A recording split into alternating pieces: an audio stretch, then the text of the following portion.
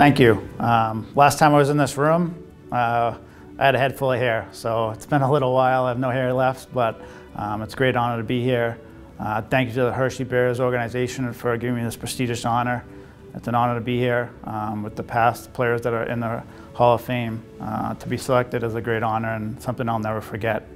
To my parents, thank you for all your hard work when me and my brother were young, getting us to the rinks. I'm going through it now with my kids, and it's not easy, but it's a lot of fun. I'm honored to have my mom here with me this weekend to celebrate, so it's great to have her here. Thanks to my wife, who put up with all the losses that I brought home with me, all the packing. As a mom or as a wife in hockey, you become a professional packer. So thank you to you, to my two kids who are here. Braden, my oldest, who was born here, so his first time here since being born, and my youngest Nathan are here to celebrate with me. My brother, who are good hockey player as well. We pushed each other to be great. To all my teammates, my coaches, I would not be here without you. We had some really good teams here, and without you guys, I would not be here. So thank you to you guys. That's a shout out to all the fans who supported us here throughout the years.